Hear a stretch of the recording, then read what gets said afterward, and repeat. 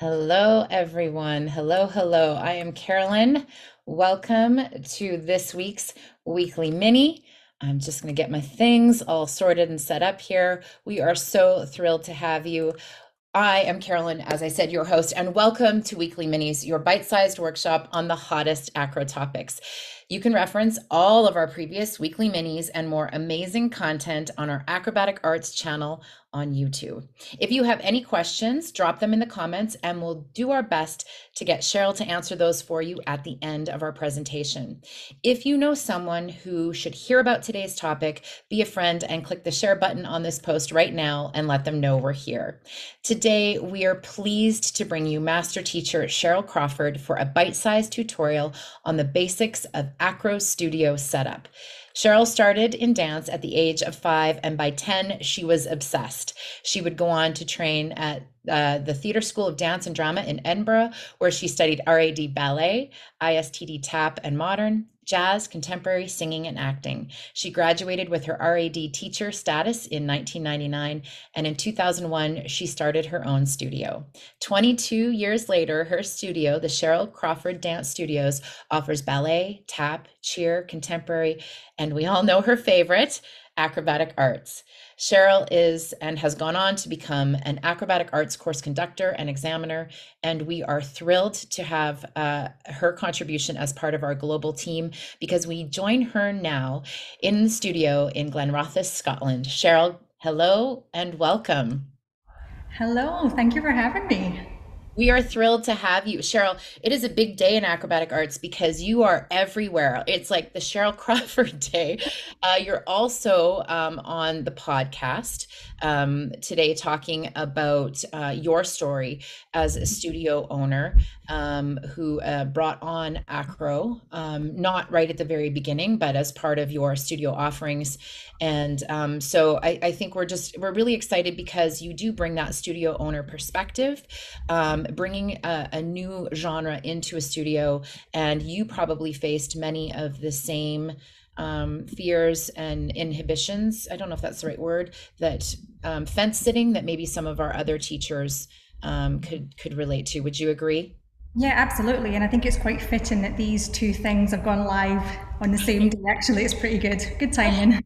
Yes, we were talking about it before we went live, and it is a great time of year. I know we were talking in the UK, you get started just a little bit earlier in, specifically in Scotland, maybe a little bit earlier in August. And in North America, we're facing the start, many studios are getting started in these next few weeks. So the timing is perfect, but it's always a great time to talk with you and to talk about acrobatic arts and how we can lower that bar or perceived bar for studio owners and teachers thinking about starting acrobatic arts in their studio. So you can take it away. Okay, great. Thank you. Well, I just want to speak today about setting up Acro in your studio and what you may need to set up and the kind of costs involved. Because, like myself, you might think that this can be quite expensive to get everything I need to start your Acro classes up, but actually, it needn't be. Because really, the main thing the dancers need is you, the educated dance teacher. That's the main thing. Everything else is secondary to that. So the main thing you do need, apart from yourself, is mats. Okay, so I've got the mats behind me here that I have. So I started out with the fold panel mats here. My mats are 5 panels that all fold up into this little stack here. I started out with 4 of those. Okay, I didn't know how many I would need. I didn't know would Acro be popular in my studio or not. It is popular, but 4, I thought I'll get that. They cost me about 100 British pounds, so £100 per panel mat. So 4 to start with, and then after a few months, the Acro classes were quite busy. I bought another couple. Then a few months later, another couple. So now I have about 12 of these fold out mats. And I like them because I can do lots of different things with them. They're easy to store, first of all. You can pop them in a cupboard. I can stack them up for things that we need, or I can lay them out. I can join them together, big rows, little rows. I can even join them all together and make one big space. So that is the most important thing I think you need to spend your money on. The mat at the back, you can see, is my rollout mat. So I've only recently got these, probably about 2 or 3 years ago. They're great, but they do take up an awful lot of room, okay? So they can't be stored in my cupboards. They've got to just sit at the side of the studio. So if you're renting halls out, they're not great, I think, for traveling. You know, that would take up an awful lot of space in your car if you can get them in at all. I opted for what they call a wrestling mat, so it's got the vinyl surface, and that is because I can get my spray mop out at the end of the class and clean them.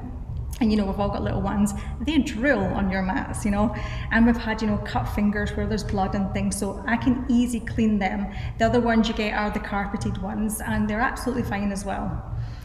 The reason I bought the rollout mats was for the more advanced kids when they're starting to do, you know, connecting, tumbling skills. They don't have the fear of the mats maybe separating, so it gives them a bit more confidence, and also they're harder, so they're more like the stage, the hard floor, which I like. My little people do not like being on the rollout mats because they're too sore apparently. So that is the main thing, is your mats. You can see at the back I've got a wedge here. That's not necessary at all, but it is a nice little tool. I got that one from Amazon. It was about £90 when I bought it, but I've just checked today and it's 144 now. Everything's gone up. I like that for doing things like your backwards rolls for your level 3s. That's a great thing, or your handstand to forward rolls, but you absolutely don't need a wedge. Things that you do need are your yoga blocks. Okay, I got mine from eBay. And again, I just started off with about, I think I got 6 to start off with, and I've just built these up, my pile. Our local supermarket does every so often, Aldi, they do the health week, so they'll often have things like this in, so I just grab a pile when I'm in. But I've often seen studios where they have their kids buy their own yoga block, they write their name on it and it just stays in the studio, so you don't even have to bear the cost of that, you could have your kids buy them. As well as just the things we use the blocks for in the syllabus, I like these for doing bridge work. I like to pop yoga blocks between their knees so that they don't get their knees too wide. I think that's a great tool. I also like to have them between their arms when I go back to things like kneeling half bridge. It keeps their hands shoulder width apart. And then I have a basket full of big postage elastic bands. So these are great. Everything we do generally in Acro, we have our hands shoulder width apart or our feet hip width apart, or quite often with our feet together. These help them feel the pull. If their hands get too wide, they can feel it. So I got a big bag of these, again from eBay. Just search postage elastic bands. This is what you'll find. Scrunchies they have in their hair. Take their scrunchies out and use them on their arms. Or have them bring 4 hair elastics and tie them together, and you can make your own. We call these Acro handcuffs. So again, they can feel if their hands are getting too wide. These are the props I like to use because it just gets good basic technique from the word go, and actually they have fun. They actually love to use these. You know, we put them on their legs to do forward rolls so their legs don't open up.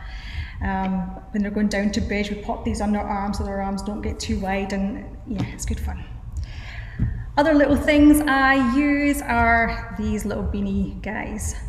IKEA. A basket of these in IKEA. They're up in the kids section where they have all the kids toys and room things. I think it was £1, okay, so I just grabbed a few of these. But you know, I bet most of your kids have something like this lying about their house. Or I also got a bag of these little bean bags. I got these from Amazon. They're also on eBay.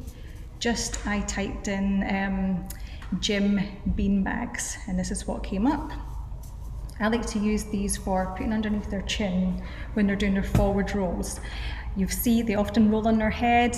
You don't want them to roll on their head, so tuck their chin right down and they've got that nice rounded back. And again, they have great fun with these. Or a pair of socks all rolled up will do absolutely nicely under their chin. I also put it between their head and their knees when we're doing like a rock and roll to stay in nice and tight. And you know, really that's all I bought to start my Acro program. So the mats, just start off with just a few. You don't need all your kids on the mat to begin with. And remember, if you're starting from scratch at the low levels and working their way up, you know, they're going to be doing things like gallops. You don't need to be galloping on the mat. You know, they can do that off the floor. They don't need to be on the mats for their planks and things, so you can take turns about. You know, you're doing planks over there on the floor, but you lot on the mats, you're going to do your bridge. Until you build up a big supply of mats, enough to do all your kids. And yeah, that's all I have. That's as simple as that. And really, Acro is so popular. You're going to get loads of kids in, and then you're going to have enough funds to be able to top your supply up.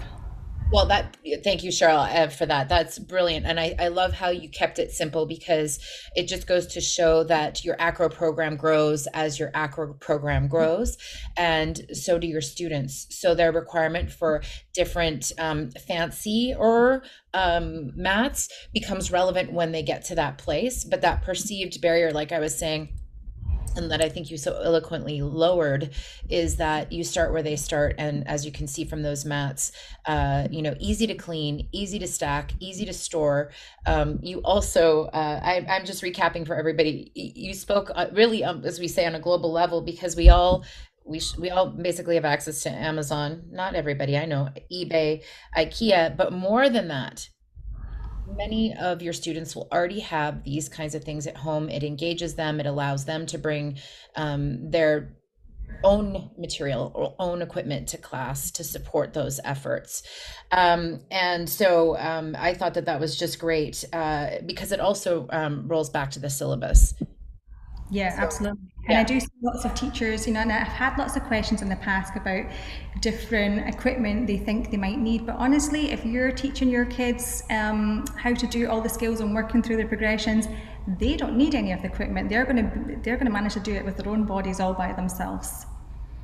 Truthfully, with the progressions, our favorite word at Acrobatic Arts, but with proper progressions, knowing that the end game, starting with the end in mind, is that they will be performing someday in exams or on stage, that they'll be performing with no mats. So the goal is the mats are there for their support and safety, of course, but keeping in mind that big crash pads and things like that are not highly required.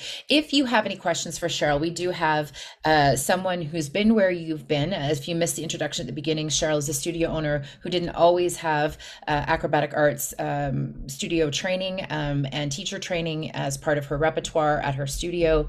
And so bringing it on has brought its own challenges, but she shows that it is very accessible for students and for teachers.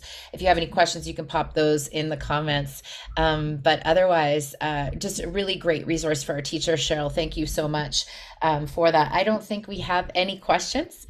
So you must have covered it all, and I think that you did. So thank you, Cheryl, so much for being here today.